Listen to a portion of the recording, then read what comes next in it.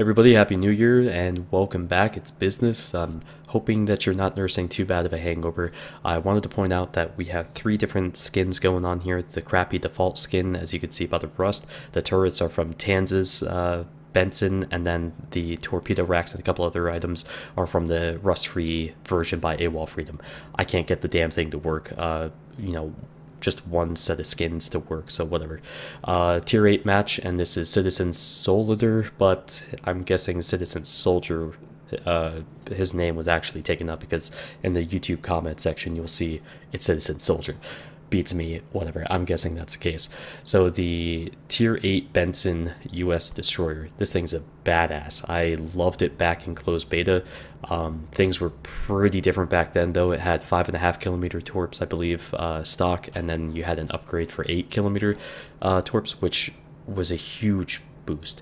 Now you only have the option for the 9.2 kilometer torps. You can't get more or less range, but taking a look at my notes here, the damage goes up from 11,600 to 16,600, and the reload goes up by 11 seconds, and the speed is the same at 55 knots. And these cannons, though, like the whole US gunboat type of thing is awesome.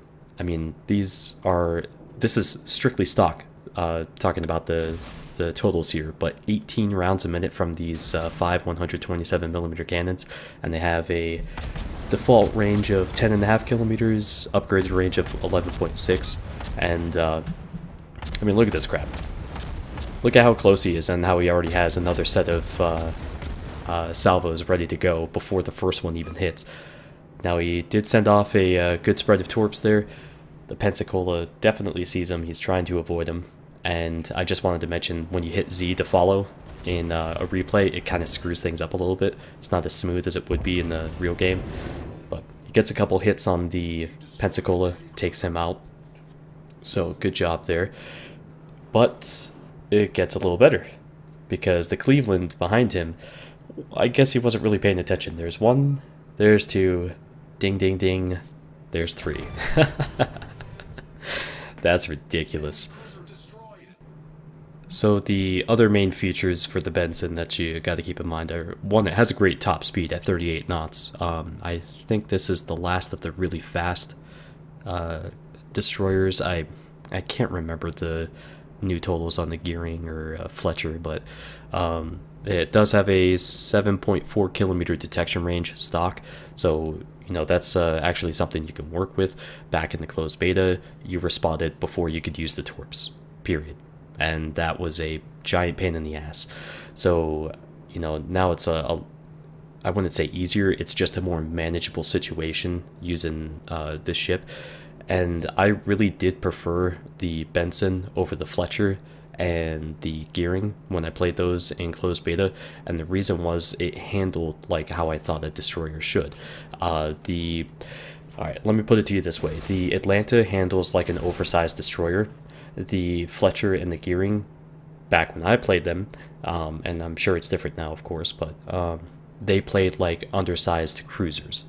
So to put that into perspective, so it's basically meaning the same thing, but it's about the fact that like they're basically mislabeled in their class, in terms of that's how they feel like as far as their handling's concerned.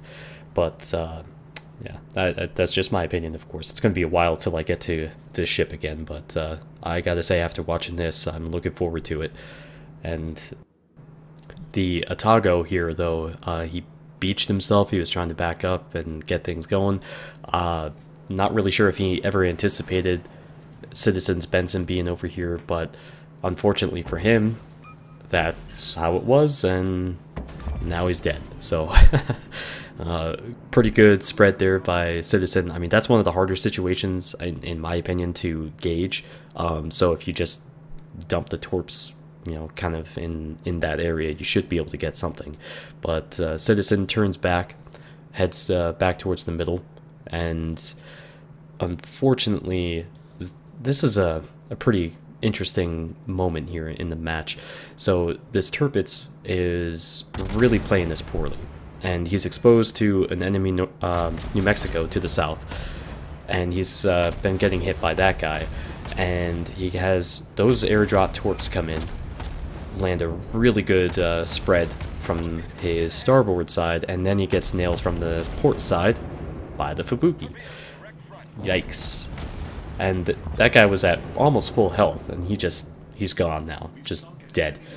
But he manages to get the Fubuki here, and unfortunately there were some leftover planes. Dive bombers came in, did some pretty good damage, and had him spotted. Now he just got hit by the New Mexico, bringing him down even further, and now there's 2 destroyers ahead of him who are picking on a battleship just at the edge of the cap circle there. And one of these, and this is actually pretty surprising that the Russian DD here didn't bother to switch his guns over and start engaging Citizen in his Benson. I mean, he started off with about the same health. I mean, they were pretty close to each other in terms of their overall health, but he just ignored him and kept shooting at the battleship, and that gives him the Kraken. So, how much better can this get for him, right? I mean, he's already got over 100,000 damage this match, and now he's got another kill for the Farragut's. So, boom, just like that. If you've noticed at all, by the way, take a look at the spawn. There's 2 ships on his team that are AFK. Now consider that in the overall scheme of things, that they're up by 140 points. They have a numbers advantage, but it's not really a real advantage because of the fact that 2 of them are AFK. So this is a game that could still go either way very quickly. And now he's on the 8 line here, which is, honestly, on north, this is one of the most dangerous areas you can be. It's a pivotal area. It's a very key component to controlling the map, of course. But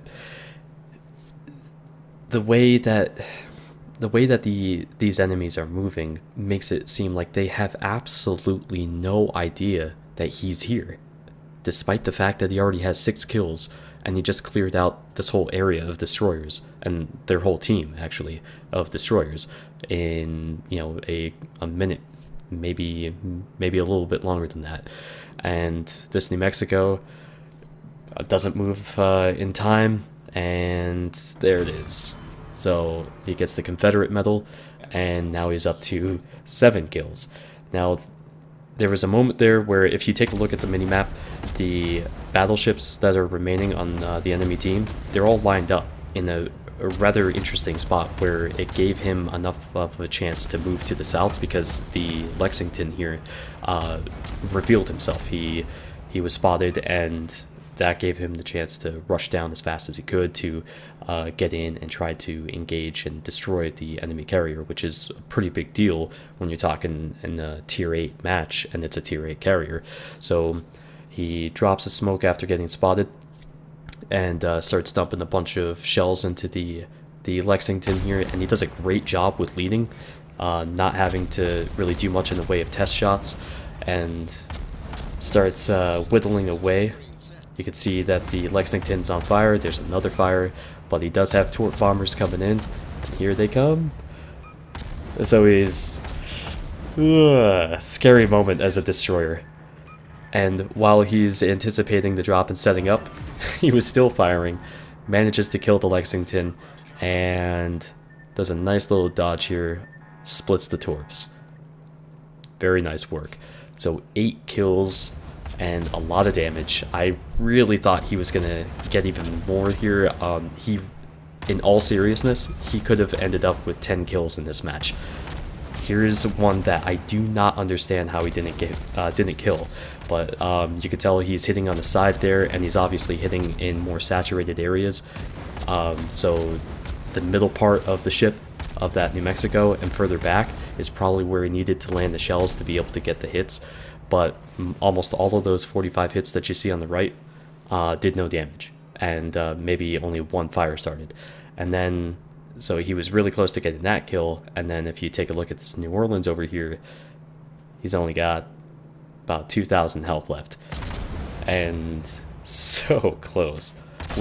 That's amazing to me, is that despite what was happening here in this match, he still could have done more.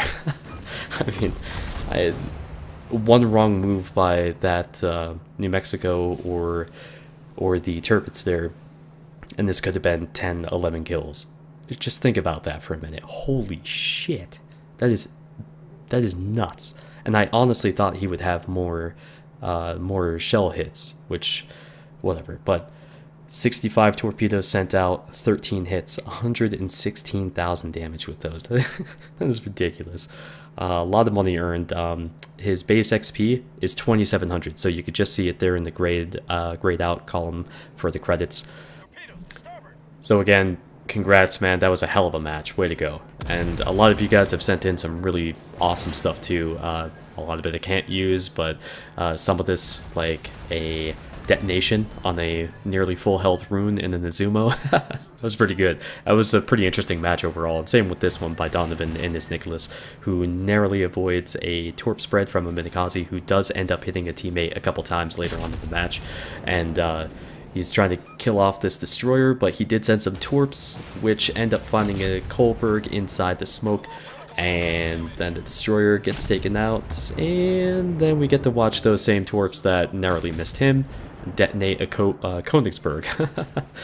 And then switching over to the Yamato, entirely different type of gameplay, of course. We have Anterev, and he's on Islands of Ice, showing that actually, this is the type of stuff that I just can't seem to do against the damn Zhao. And look at all these shells come in after him. Goodbye, 40,000 health, just gone. And the best way sometimes to answer the threat of another Yamato is with a Yamato of your own. And this guy did not bother to move or do anything about this salvo coming in, and paid the price with 52,000 health being taken right off his ass. And then we have stuff like this, where, you know, the Furutaka and the Colorado are amongst the least liked ships in the game, and despite their buffs, they still carry that stigma of, hey, these ships are terrible, blah blah blah. And, you know, maybe comparatively speaking, they're not that good, but after these buffs, they're certainly a lot better. Nice salvo, double Citadel, first blood, devastating strike. He didn't fire again until 95 seconds after that, around that time, when he finds an Omaha, nice and broadside, and sends a salvo over to him. Let's see how that turns out. Double Citadel, devastating strike. Alright. Doesn't fire again until he gets spotted by a Pensacola over here. Alright. Bring these guns around, see what we could do. It's not that far away, but get the lead and watch this shell on the right. Plunge right underneath, boom. Devastating strike, detonation. Wow, 3 salvos, 3 devastating strikes. That's ridiculous. And to end the video today, we're gonna show off some sweet moves and action by Chibster in his Zhao. Chibster, he was the first one I featured, actually, as far as the user videos are concerned. I renamed the video UserVid1 just to keep some sort of coherent structure as far as you know, the organization of it all. He picks on every ship that he can shoot at in this match. He doesn't get any kills, but he ends up with over 200,000 damage, which actually I think is the highest amount of damage I've seen myself of somebody who doesn't get kills. And like it's just ridiculous. I think there's about 80,000 HE damage and 80,000 fire damage with some torps as well, which you'll see in a moment. But look at all that fire coming in, and then he's in the middle of a salvo, has to dodge Shimakaze torps, I believe, and look at this, so close. He's like, yeah, I'm good. All right, back to shooting at the damn battleships. But yeah, I will be streaming today for just a couple hours. I do have work later on, so I'll be on at the usual time at 3 p.m. Eastern. I will also be on Saturday at 3 p.m. Eastern, and then Sunday, I'm gonna try to get around to doing some errands. I'm probably gonna start later in the day. I haven't decided just yet, but I'll let you guys know on Saturday when I plan what my plans for Sunday are. But either way, thank you again to everybody for the support this past year. Wow, that's shitty to say. This past year for, you know, helping the channel get up and running, and I appreciate the feedback, of course, and interacting with you guys. It's really a lot of fun, and look forward to seeing you guys at the stream, or of course here in the comment section. And feel free to keep sending in those replays. I'm going to slow down a little bit. I need to get back to some of the content that I've been meaning to do, but again, thank you, and I hope you have a great new year. I'll see you next time, guys. Take care.